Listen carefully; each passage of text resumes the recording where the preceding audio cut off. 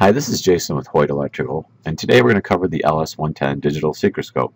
Specifically, we're going to explain why you would use a synchroscope and tie that to a real-world application. So what is a synchroscope? In simple terms, it's an instrument which takes two voltages and measures the frequency or angle between them to show you the difference. If the sine waves track with the voltage, they add to 0 and the needle or indicator will be at the 12 o'clock position. If they are unequal and the needle or indicator is beyond the 12 o'clock position in a clockwise direction, this indicates a fast position. If they are unequal and the needle is below the 12 o'clock position in a counterclockwise direction, this indicates a slow position. So let's relate this to a real-world application. We are at a hospital and have a backup diesel generator for power outages, and we want to test everything periodically to make sure there are no surprises should an emergency occur. We have a voltage from a power grid and a voltage from the generator. We fire up the generator, which is tied to the grid, and use our synchroscope across the breaker contacts to ensure everything lines up before we throw a switch. The last thing we want to do is cause damage to the bus or any equipment and be responsible for a large sum of money to fix the problems. To demonstrate how this works, we have our LS-110 tied to a variable AC frequency generator. Initially, we set the sources equal to each other. Now, let's slowly turn the frequency down below 60 Hertz as we are using the LS-110, and let's see what happens. Notice the pattern of LEDs and how things are traveling.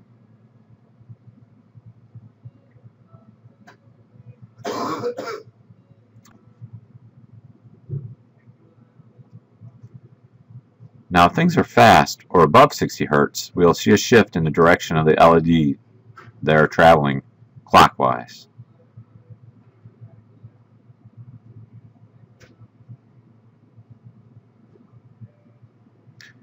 It's much faster and easier to pick up the digital LEDs as opposed to a dial and needle, which responds slowly.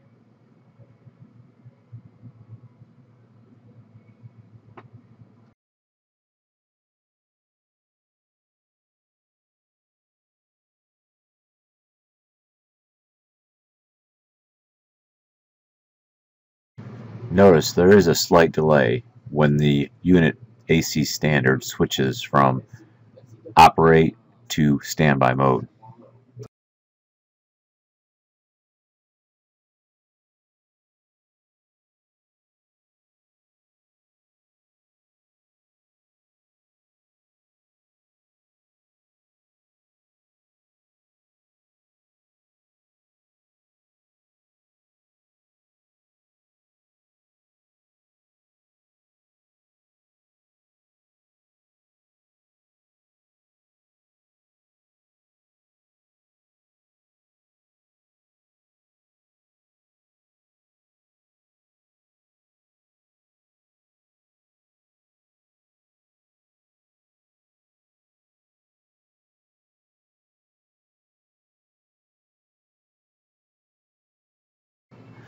As the unit slowly creeps back to sync mode, this concludes our testing on the LS-110.